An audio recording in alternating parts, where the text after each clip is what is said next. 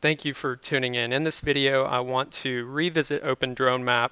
It's probably been about a year since I've shared any information on that. And before I do, I want to demonstrate the process that I used to acquire this imagery. We've been working on some mapping lessons with DroneBlocks that demonstrate how to calculate your forward overlap, your side overlap, as well as your GSD to create a mapping mission using DroneBlocks code. So let's just go ahead and take a quick preview of the mission. You can see this is the high school stadium near where I live, and these are the waypoints and photos that are taken at each location. Now if you're using DroneBlocks, one drawback right now is that at each waypoint the aircraft will have to stop. In this case I'm using the Phantom 4, so it stops, takes the photos, and continues. But this is a great lesson that we've been doing with students just to demonstrate how mapping works. Sometimes it's good to understand what's going on underneath the hood. I can make a simple change from 4 to 6, and then we can see the number of flight paths update, which is a nice feature. And from this mission with my Phantom 4, I was able to acquire these images of the football stadium, and you can see the various images here. And let me first just demonstrate the output of the default settings from OpenDroneMap, the latest version as of October 2018. I didn't have to do any configuration changes and was able to run these directly. OpenDroneMap picked up the EXIF information. It was able to stitch these and geo-reference them. So now I want to walk through just the basic steps to achieve this. Let me start off by making sure that you are aware of the GitHub page for OpenDroneMap. This code is open source and been following the project closely. There have been a lot of changes, a lot of great work being done, and I'm going to demonstrate how to run this through a Docker container. If you're not familiar with Docker, you can download it for free. There's a community edition, and I believe now you have to log in, and you can download it for Mac, Windows, and Linux. So in my case I'm running it for Mac. See some of the options here, but the most important thing is we're going to run it from the command line. If we look at the OpenDroneMap documentation, shows that we can run ODM through Docker, and what will happen when we run this command is it will download a pre-built image.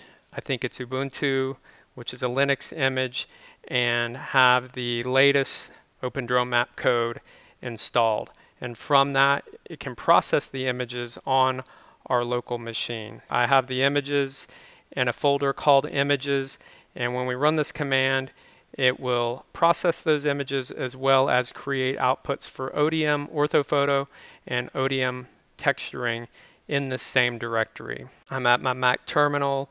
Let me just change into the directory where I have the images installed.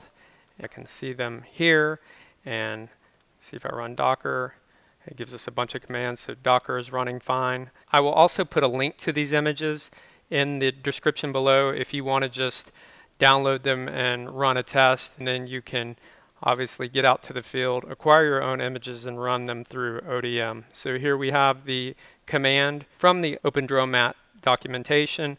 I'll go ahead and run it. You can see that it's looking for OpenDroneMap locally, which I don't currently have it installed, so it's going to take a while to download. It'll download the entire image, which I think is roughly 3 gigabytes, and then begin the processing. The OpenDroneMap process is finished. After pulling the image, the code was run, and in this step the photos were loaded, EXIF information was extracted, latitude, longitude, dimensions of the photo, all of that. Bunch of processing, lots of stuff that's way over my head, and that's the beauty of being able to use OpenDroneMap.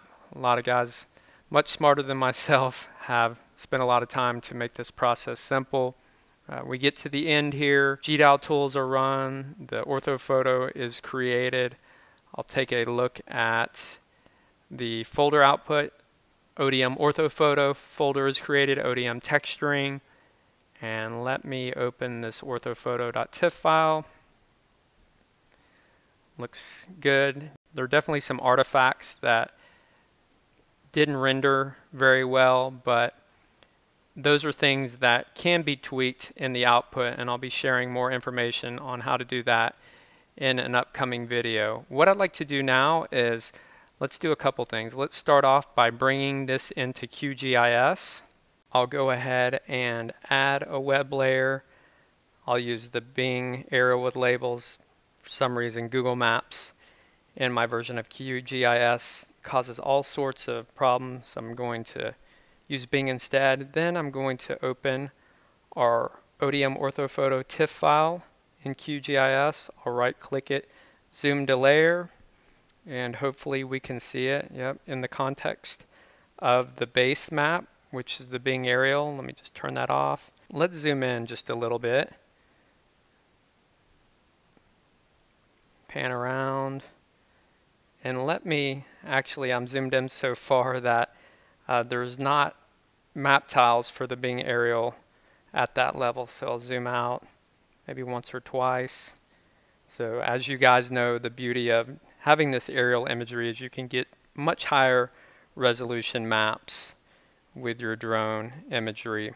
Looks pretty close in terms of georeferencing. Now, if I were to use ground control points, obviously that would turn out a lot better, but from first go with this new version, I'm really impressed. In the past, it's taken a lot of work just to get to this point. And one last thing that I'd like to cover is that there is a texturing folder with a 3D model and different images that can be loaded. And what I've gone ahead and done is just taken that and uploaded it into Sketchfab. This is the results of the image that I just showed in QGIS, but using the textured object file. The results are pretty impressive. I mean, this is not by any means survey grade, but for marketing purposes or just to perhaps track the progress of some sort of development construction site.